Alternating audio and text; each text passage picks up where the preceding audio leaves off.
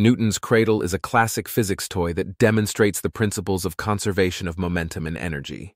The apparatus consists of a series of identical metal balls suspended from a frame in a horizontal line. When one or more balls on one end are lifted and released, they collide with the stationary balls and an interesting chain reaction occurs. Here's how Newton's Cradle works. Initial position. In its initial state, all the metal balls are hanging at rest, and the potential energy is stored in the raised position of one or more balls on one side. Release and transfer of energy. When one or more balls on one end are lifted and then released, they swing downward and collide with the stationary balls at the opposite end. The kinetic energy from the falling balls is transferred upon impact to the first ball in the row of stationary balls. Conservation of momentum. According to the principle of conservation of momentum, the total momentum of an isolated system remains constant if no external forces act on it. In this case, the momentum is transferred through the chain of balls. The last ball in the row receives the momentum and starts moving away from the others. Transmission of energy.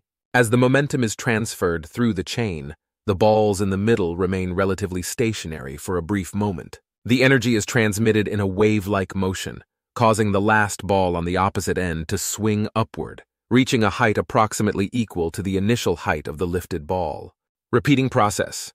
The last ball that swung upward eventually comes to a stop at its highest point due to gravitational forces. The process then repeats as the energy is transferred back through the chain. The ball that was initially lifted swings downward, collides with the stationary balls, and the energy is once again transferred to the opposite end. Key principles demonstrated by Newton's Cradle. Conservation of momentum.